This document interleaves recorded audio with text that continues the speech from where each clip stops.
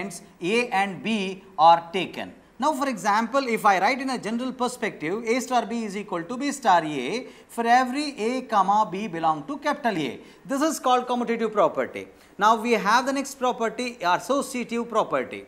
What is associative property? Associative property is you have to take, say for example, A comma B comma C belong to capital A star B star C is equal to A star B star C. If you take for instance, star is an operation on n, then that is a set of natural numbers, 2 and you take, say for example, plus is operation I am taking, 2 plus 3 plus 5 is equal to 2 plus 3 plus 5. Then it is going to be what? You can verify 5 plus 5, 10, and it is also equal to 8 plus 2, 10. That means this is called plus is associative on set of natural numbers.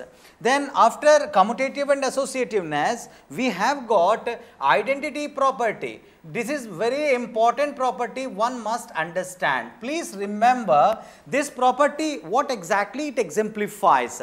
Before I get on to the actual details of identity property, I would be talking to you. First you tell me what shall be added to 2, you get 2 back. Can you tell me? Then you say 0. Very good. Now you take into multiplication operation on set of natural numbers, that what shall be taken here so that you get 2 back. You will say 1. Now here, dear children, this 0 and 1 are actually called identity elements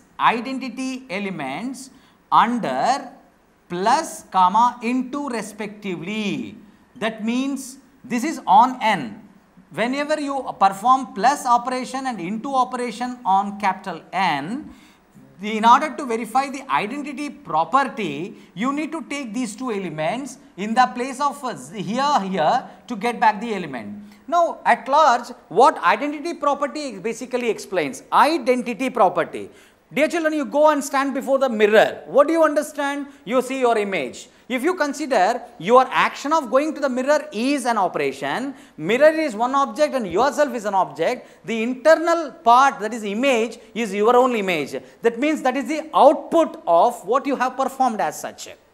So, identity property means you perform any operation between those 2 elements, the end result should be the same element which you chose first. So, here in this case, what I can write, if star is a binary operation on set A, then A star E is equal to E star A, where E is now, in that case, E is called identity element. It is called identity element.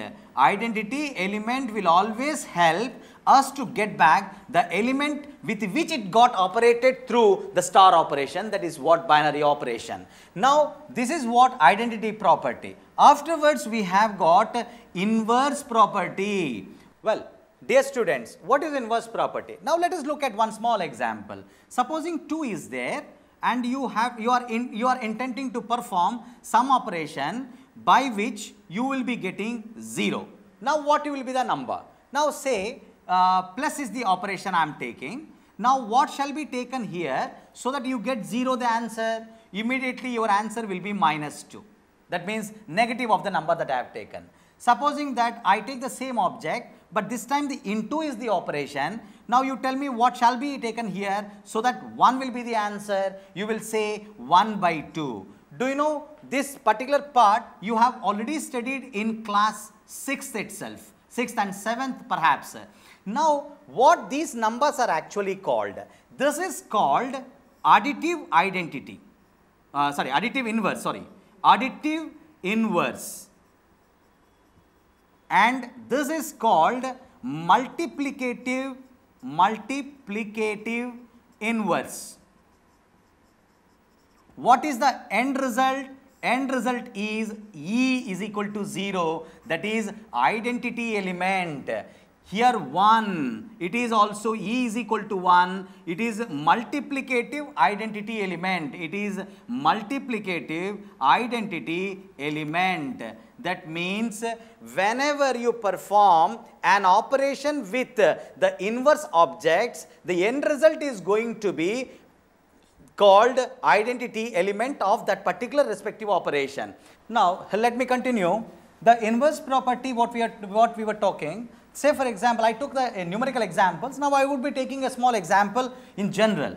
Let A belongs to A and star is a binary operation on A. Then there exists a unique element B belongs to A such that A star B is equal to E is equal to B star A.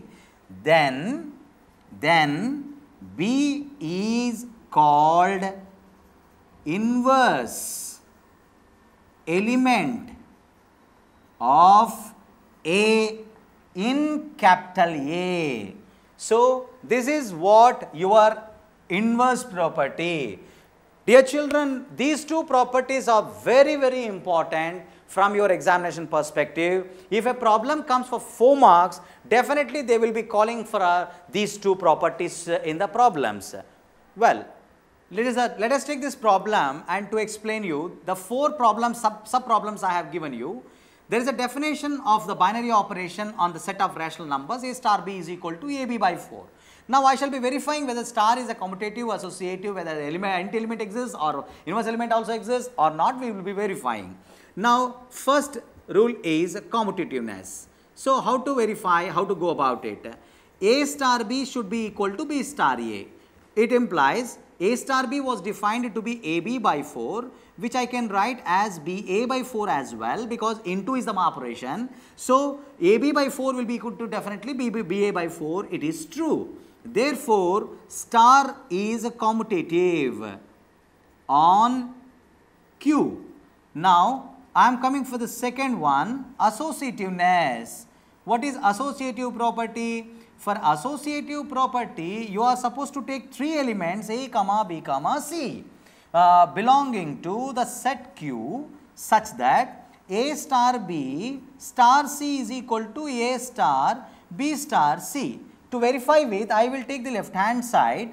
A star B is equal to AB by 4 star C, that is equal to ABC by 4 into 4, 16, which I would write A by 4 into BC by 4, that is A by 4, BC by 4 can be written as B star C. A by 4 into B star C is going to be A star B star C. Therefore, LHS is equal to RHS. Therefore, star is associative on Q. So, we have got associative as well. Now, let us come into identity element. What exactly it is going to be? So, here let A belongs to Q. Assume that E belongs to Q is an identity element. So, what exactly it is going to be? To verify with the identity property, we have to verify a value for A and then going to be E. Whether E exists or not, we will verify. So, A star E is equal to, A is the rule, is equal to E star A. I will take this part to write with A star E as AE by 4 because of the definition is equal to A. The cross cancel, E is equal to 4. Definitely it is a rational number, 4 is a rational number. That means it exists. Therefore, star has identity element in Q. So, we have proved identity element.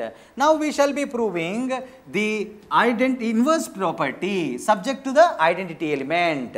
So, what is inverse property? Inverse property says that for every A belongs to Q, there exists some B belongs, sorry, a B belongs to Q such that A star B is equal to E is equal to B star A. Now I will be taking A star B. What is A star B is equal to E? Then AB by 4 is equal to 4, since E was already got 4 in the previous step. So AB is equal to 16, then B is equal to 16 by A. It is a rational number. For A being a rational number, 16 by A is a rational number. So it belongs to Q. Therefore, star has inverse element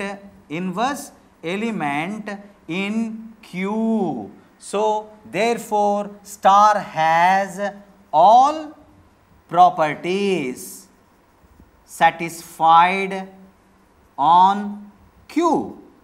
So dear children, in one problem we have proved commutative, associative, identity and inverse. Of course, I do tell you there is one more property called closure property, which is not required to be proved here, because in the problem itself he said that star is a binary operation. When he says that star is a binary operation, you need not prove again the closure property. Therefore, this is what the end result you have to prove for a problem given in this pattern in the examination. This problem is valid when 0 is not part of Q.